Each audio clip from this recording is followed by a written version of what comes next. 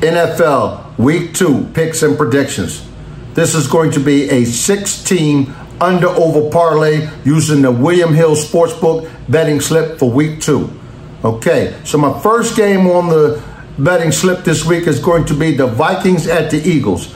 I didn't like the Vikings at all this week. They struggled on offense, although they were playing the Tampa Bay Buccaneers and they still have pretty much a championship caliber defense. You know, they just didn't do much at all, and you could see the loss of Adam Thielen and Dalvin Cook. It hurt them greatly, and then they struggled against them like that. Then you take the Eagles. The Eagles played the Patriots. The Patriots will make anybody's offense slow down. You know, Belichick's a really creative and tough-minded guy on that side of the ball. So the Eagles didn't shine. But this week, there's a under-over of 48.5. With the Eagles being at home, I think they'll do their part. But I think that Minnesota's going to struggle on offense this year without the weapons from last year. So I'm taking the under on this game. I just don't see Minnesota being able to put up enough points to help go over. Second pick. My second pick is going to be the Baltimore Ravens at the Cincinnati Bengals.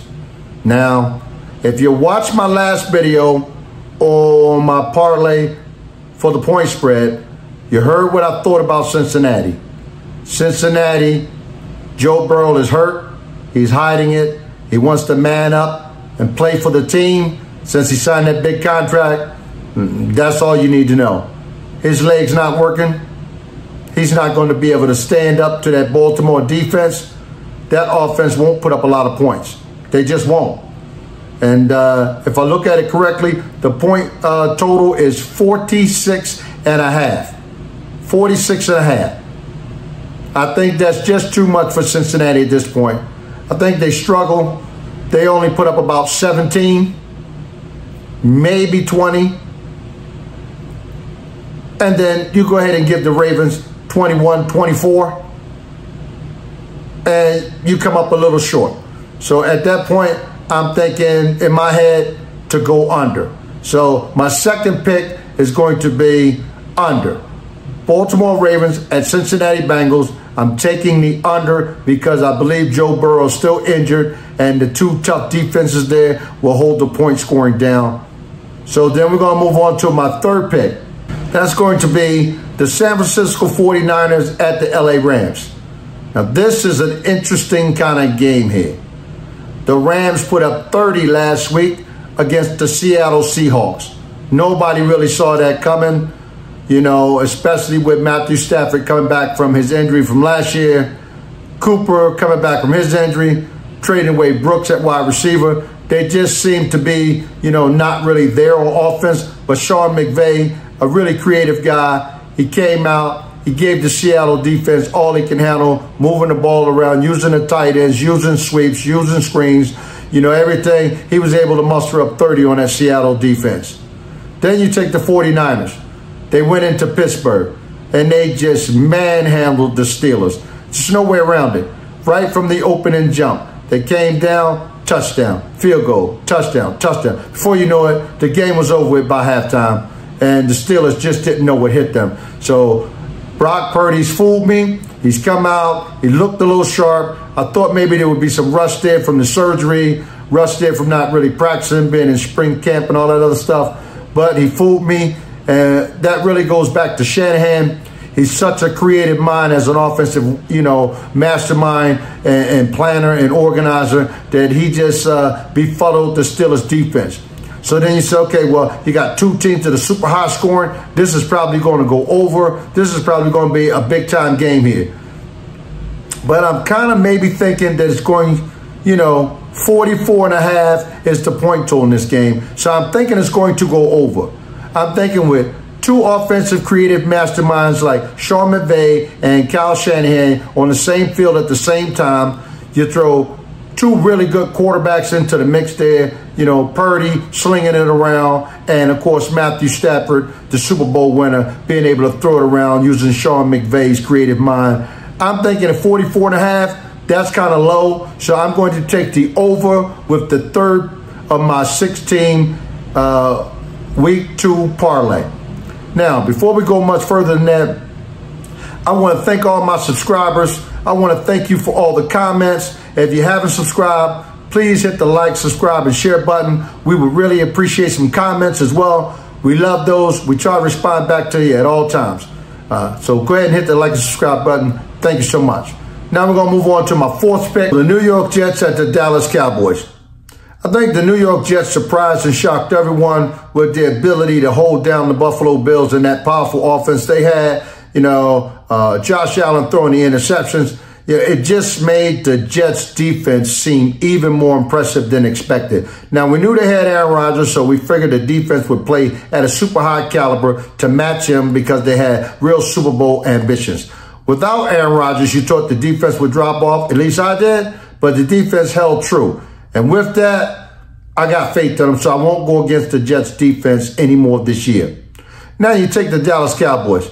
They just have the New York Giants number. I think that's 11 in a row wins for them. They beat them in all kinds of ways. Really tight games, blowouts, you know, average, you know, 7, 8 point, 10 point wins, you know. So I just think that could be overblown, thinking 40-0. But at a 39.5 point total, the Jets defense, the way Dallas can get after you on defense, I'm going to take the under in this game. I just think that the two defenses are up to a different level, and they're going to hold each other down a little bit. This will be a tightly fought game again. So, you know, one of these, you know, 2017, you know, 21, you know, 17 kind of games, just under the 39.5 point spread. So I'm going under with this game.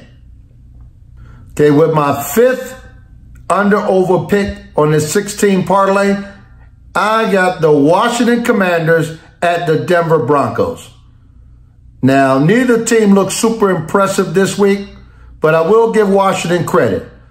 A little encumbered weather, new offensive coordinator, new offensive system, new starting quarterback, a lot of things going on. They were able to muster up 20 points in the win. Even though I thought it would be a little bit easier than that, the Cardinals surprised me with a rather, you know, tough defensive scheme.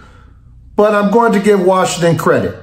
They still found a way to make plays. They still found a way to move the ball around. They still found a way to get in the end zone and get some points. So I'm going to give them a little credit.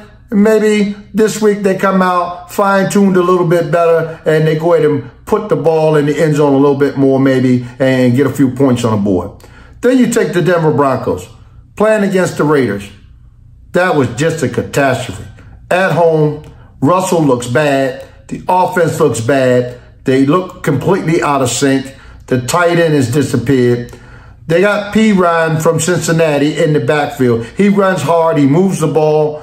But I don't think Sean Payton wants to use him as much as maybe a team like Cincinnati, because we all know Sean Payton had Drew Brees for years. He likes to throw the ball around. He never really had a big running back or running back to carry the ball a lot because his creative mind is into throwing the ball. So I don't think P. Ryan is going to get as much play, much hype, as many yards in the backfield as he would at another city and another team that had more of a running mentality. So he's not really that effective to me, especially not in their scheme. It's basically all sitting on Russell's back or his shoulders for him to carry it. With the 39-point total, you know, I just think maybe Denver doesn't put up as much. But I think the Washington Commanders rebound in week 2 and they go over. I like this to be over because I just think that Washington will explode. They will get there close to maybe that 28 points. And then Russell and his struggling offense gets me over the 39-point hurdle. So I'm going to take the Washington Commanders at the Denver Broncos in the over. That's going to be my 5th pick. Now, my 6th and final choice in the 6-team under-over parlay for week 2 using the William Hill Sportsbook is going to be the Cleveland Browns at the Pittsburgh Steelers. Now, Cleveland, they struggled a little bit in the rain. It was a thunderstorm, no way around it. The field was grass. It was torrential. It was a mud bowl, but they had managed to put up 24 points. Now, give them a dry field. Give them new, fresh conditions. Put them out there. I think Cleveland puts up some points this week. And Njoku, the tight end, looks like he wants to have a little bit of a breakout season. Amari Cooper is Amari Cooper. You throw him the ball, he's going to get his yards and catches. He's not flashy, but he comes through. He gets his yards and his catches. Of course, now you're giving a dry field, some good running room, traction for Nick Chubb back there. Nick Chubb's a beast. He's going to run on you. So with him moving the ball, Amari Cooper making the catches, and Njoku out there now starting to show like he can be the tight end that they all think. Deshaun Watson having his comeback season, I think they put up some points. I do. I think Cleveland hits them from anywhere from 27 to 31. That's just my personal belief. Then you take the Pittsburgh Steelers. Kenny Pickett, I don't know. They did so well in the preseason, and it just didn't click in week 1. And against a tough division rival, I really don't think they're going to explode onto the scene. And with a point total of 40, I think they struggle. But given that I think Cleveland is going to put up some points here, anywhere between 27 and 31, I'm going to go with the over. Feeling Pittsburgh might score maybe 17 again. You know? So I'm thinking that this is an over for Cleveland at Pittsburgh. There you have my 6-team under-over parlay for week 2 of the NFL season using the William Hill Sportsbook. Thanks as always. Please leave a comment. Tell me what you think. If you got an idea on another game, drop a suggestion. I'd love to hear about it, and I'll get back to you on it. Have a good one.